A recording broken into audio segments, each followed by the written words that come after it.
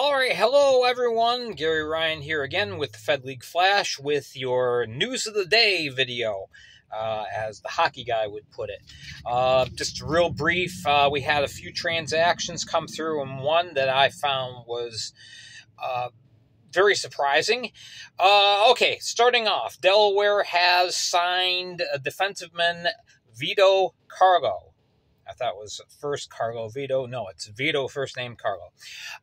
He played at Franklin Pierce, so Delaware was going to give him a look-see, give him his first tryout in pro hockey.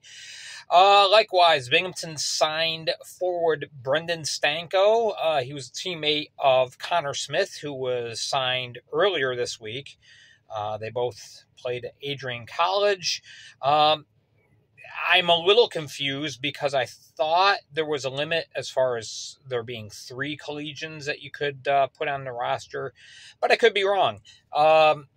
Sarge, if you're listening, comment down below. Let me know what's up with that.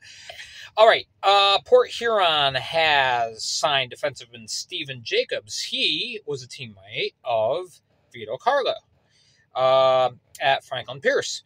So he's going to be playing on the blue line for the Prowlers. Carolina made a couple of moves. They signed defenseman Cameron Eisen, who has been playing in the Greater Metro Hockey League. That's Junior A in the Toronto area, playing with the St. George's Ravens. And the other piece of information I got my clarification on if Mario Cavaliere would be available. He is not. So Kelly Curl has been signed as an e-bug. Always nice when your owner is also a goalie. So tonight, Boris Babick will be dressing and starting, and then Kelly Curl will serve as the backup.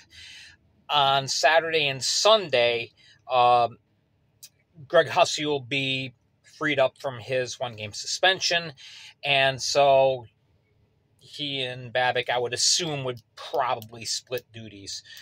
No Cavaliere tonight, and probably not this weekend. Hopefully Mario won't be out too long. He's obviously one of the better goalies in the Fed,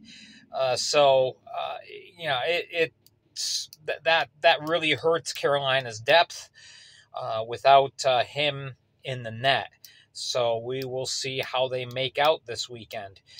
And the surprising news, Tyler Piekarski, defenseman from Elmira. He started the year in Binghamton, got traded to Elmira, and has played most of the year. Played very well, as a matter of fact. He announced his retirement today. Could be things going on personally that we're not aware of. In 2 years in the FPHL, Tyler had 3 goals, 16 assists, and that was in 73 games played. So Piekarski has, again, announced his retirement. So that's a bit of a loss for Elmira, who obviously, they would really like to have all the defensive depth that they can have. Of course, they do have Eric Oganezov, who's going to be inserted in the lineup. And last I heard from Jake Johnson, who is the media guy at Elmira, Nathan Campbell should be ready for this weekend.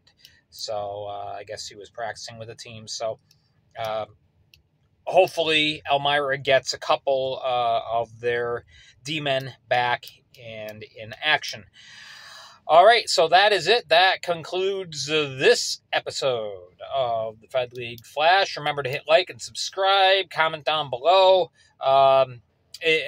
especially if you know what's going on as far as any kind of restrictions or regulations as far as how many collegians you can sign. Kind of as a, on a tryout type of contract. Let me know. All right. Thank you so much for watching. I'm Gary Ryan. We will talk to you again tomorrow.